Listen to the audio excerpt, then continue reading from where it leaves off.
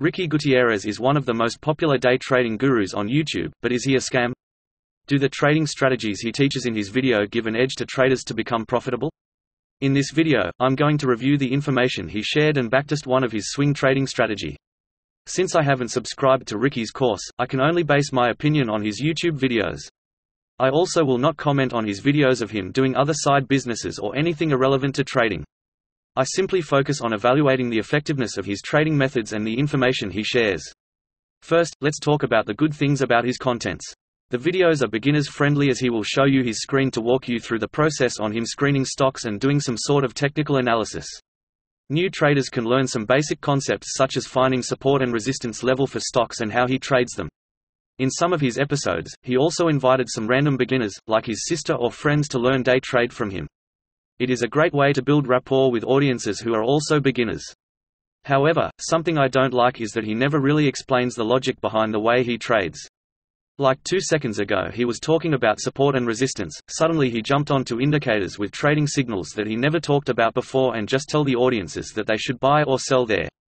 Although his video's duration is quite long in general, but for the most parts are without useful information that can help traders to become profitable.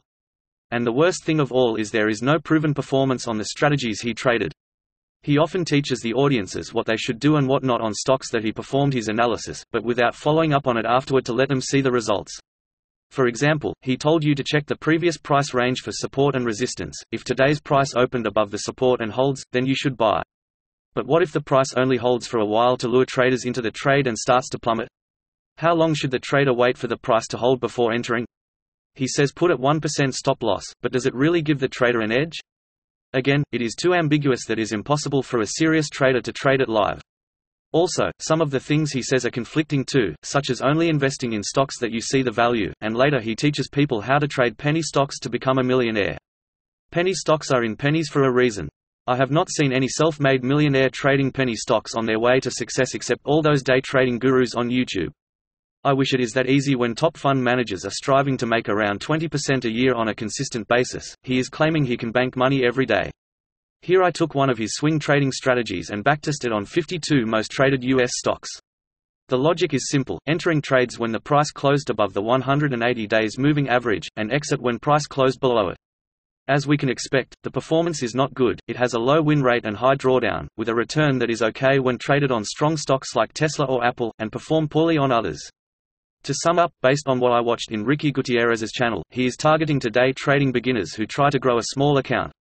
While learning basic trading concepts from him is still okay, but just like most trading gurus who offer excellent basic trading concepts to attract new traders, the trading strategies he shared do not have any proof to support its edge.